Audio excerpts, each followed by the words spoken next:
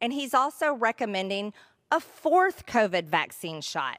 Now, I don't know about you guys, but many of us were vaccinated as kids against polio. We had our MMR, and I have never seen the CDC coming out saying, oh, you've got to get your second polio shot, you got to get your third, you got to get your fourth, and this may continue to keep going.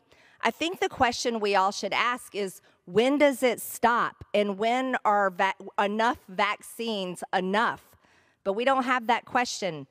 The U.S. has funded the contracts not only to take over the labs, reconstruct them, but also build them. And this goes through grants, through private companies at millions and millions of dollars.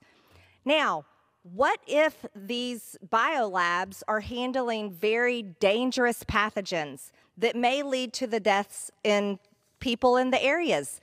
There are reports of possibly deadly pathogens escaping these biolabs in places like Ukraine, Georgia, Kazakhstan, that is responsible for killing people. What if that's true?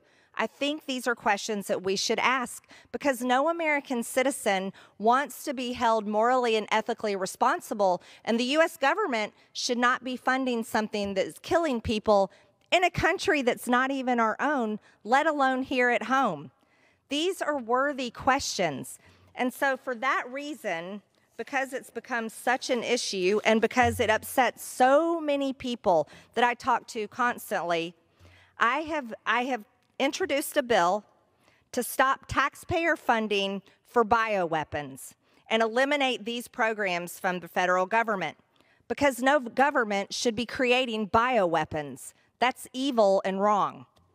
Now, the name of this bill is the Stopping the Spread of Taxpayer-Funded Bioweapon Act. Oh God, it's just a never-ending stream of stupid. Seriously, like, Google is your friend, and it's free. You don't have to pay anything. And even if you don't want to sound smart, it'll at least help you to not sound like an absolute moron. Here, Marjorie Taylor Greene is standing up on the floor of the House and complaining about the fact that there are COVID boosters. And the comparison she makes to criticize those boosters is the polio vaccine, claiming that the CDC never advised for that vaccine to have a second shot or a third shot or a fourth shot. Only one small problem here, and that is quite literally that the CDC recommends 4 doses of the polio vaccine at 2 months, at 4 months, 6 to 18 months, and 4 to 6 years. If there was a way for Marjorie Taylor Greene to be more wrong, I couldn't tell you what it was.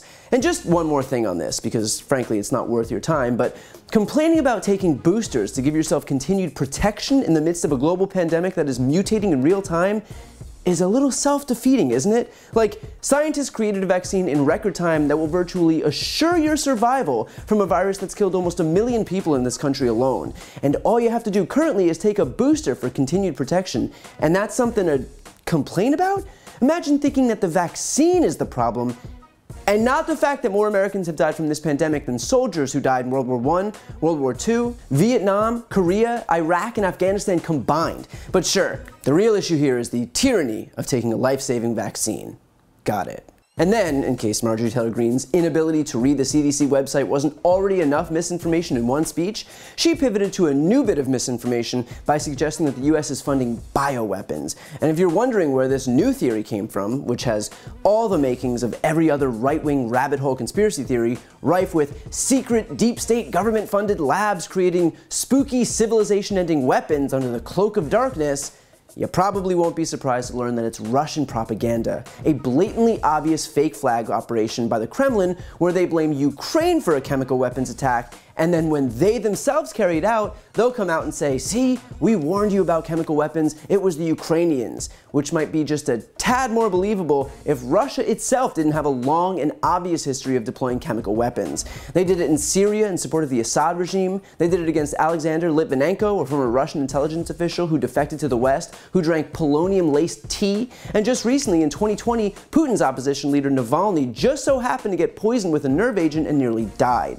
The Kremlin warning about other countries committing chemical attacks is like Roy Moore warning about pedophiles. In reality, these aren't so much secret, nefarious labs as they are public labs that are a result of an agreement between the US and Ukraine concerning cleaning and converting old Soviet labs. They're part of an agreement between this Department of Defense and the Ministry of Health of Ukraine to prevent the proliferation of technology, pathogens, and expertise that are located in various locations in Ukraine that could be used in the development of biological weapons. In other words, this isn't some secret, clandestine effort to create bioweapons. It's a joint and public effort between the US and Ukraine to eliminate them. Marjorie Taylor Greene is standing up there saying, what if these things are true? Yeah, and what if deep-sea snakes were swallowing our homes? Just saying something only tangentially related to reality and then doing the whole Tucker Carlson shtick of just asking questions doesn't make those things real. It makes you a conspiracy theorist, one who, in this case, is doing Russia's bidding by parroting pro-Kremlin talking points. Pro-Kremlin talking points, that is, during Russia's invasion of a sovereign country, during Russia's campaign to bomb children's hospitals and maternity wards. If you find yourself repeating that side's talking points, then I hope you're clear-eyed about what your values are, because they are beyond clear to the rest of us. To see more videos like this, click the subscribe button right here on this screen. And if you want to support my work, subscribe to my podcast, No Lie with Brian Tyler Cohen. I cover the most important stories each week, and my guest is always one of the top political figures, including Vice President Kamala Harris, Jen Psaki, Elizabeth Warren, Pete Buttigieg, Nancy Pelosi, Katie Porter, Cory Booker, and so many more. The podcast link is also right here on this screen, so give it a listen and subscribe on Apple Podcasts, Spotify, or wherever you listen to podcasts.